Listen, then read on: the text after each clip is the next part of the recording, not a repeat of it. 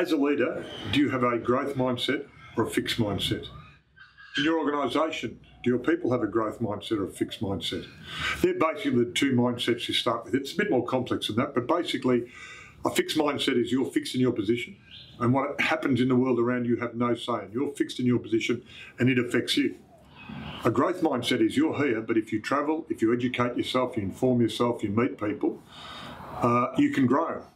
For a sports person, which do you think is the right mindset? Just be fixed and can't do anything? Or should I be able to improve myself? Should I be able to grow? For a performer, for an artist, are they just fixed in their position, or should they actually work on improving and growing? And for the business person, of course, how can you just be fixed in your position and not try and improve? So how do you develop that mindset within yourself as a leader and within your group, your organisation? If you're interested in developing a true growth mindset, please visit simonmadden.com.au.